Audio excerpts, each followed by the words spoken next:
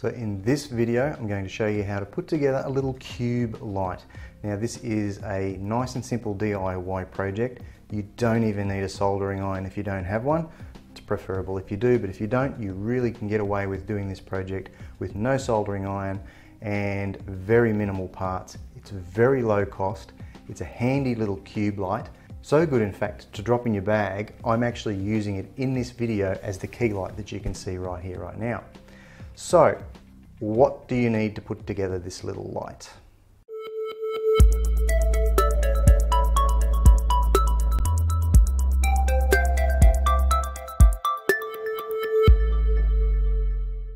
So all you really need is 3 9-volt batteries, an MR16 globe. Now this particular one, as you can see on the screen, I found in a pack of 4 at my local Bunnings store. They are rated at 12 volts like most MR16 globes, but these ones are very happy running all the way down to 6 volts, and you get constant brightness at high CRI. I think they're rated about an 85 CRI, so the color rendering index is pretty good. They put out 500 lumens. They are happy at 6 volts or 12 volts. In this case, we're using 3 9-volts in parallel, giving us a 9-volt supply. The reason we're using 3 9-volts is because one 9-volt peaks out at around about 500 milliamps, and that's a good one. Most of them somewhere around 350. At 9 volts, this one MR16 globe draws 900 milliamps. So 3 of them tied together in parallel gives us our 9-volt supply at about 900 milliamps, probably around about an amp. So it is more than enough to run this light right down to its 6-volt cutoff. So the globe itself will start to flicker and cut off around 6 volts. It won't run under 6 volts, and by the time you pull your 9-volt batteries down to 6 volts, they're pretty much dead anyway. So it's a lovely little match. So all you need for this project is 3 9-volt batteries, 3 9-volt battery snaps. The firm type, not the soft type, seem to be a little bit better. The MR16 globes, link to the globes in the video description. Any switch will actually do. I just happen to use this round one because I had one. And some sort of housing, whether it's made out of plastic, whether it's made out of cardboard, or whether it's 3D printed like I've done with mine. And again, link to the STL file in the video description and over on my website. So the setup for this, really simple. Take your 3 9-volt battery snaps and connect all of the red leads and all of the black leads so that you have one red and one black. All of the 3 9-volt battery snaps are connected together.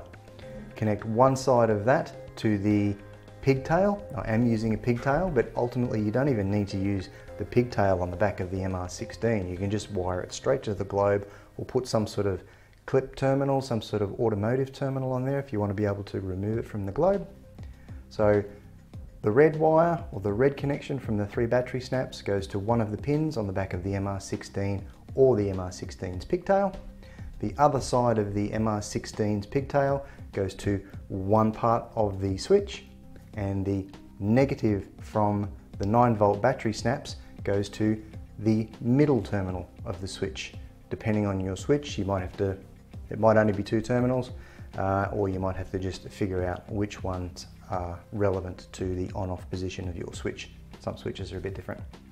Ultimately, that's it. That's the entire wiring process. That is the entire configuration. Drop your little MR16 globe in your housing. I've got a lid on mine, slide the lid closed, connect the 3 9-volt batteries, turn the light on, you're in business. A nice, tough little cube light for any sort of lighting situation. As I said, I'm using this as a key light, and without it, it's quite significantly darker. I'll give you a quick look at that now. So that's the key light situation without that little cube light turned on, and with the cube light on. And I'm actually running this through a diffuser as well, because it's about 1 meter away from me here, and without the diffuser, the light is just far too pungent, too bright on the face. Might as well give you a look at that as well. Okay, so as you can see, putting out a ton of light. I'm going to put this back. So there you go, nice little cube light. It puts out a very, very similar amount of light to one of the Aperture AL160s, I think they are. So that costs around about $60 to $70. It takes AA batteries. This one takes 9-volt batteries, and we're probably looking at around about, depending on what you pay for your batteries and your battery snaps, you're probably looking at around about a $10 to $12 project there. So great value little cube light, and very, very handy indeed. So as always, thank you very much for joining me. I hope you can join me again next time. If you like the video, give it a thumbs up. That always helps. Feel free to subscribe, and see you next time.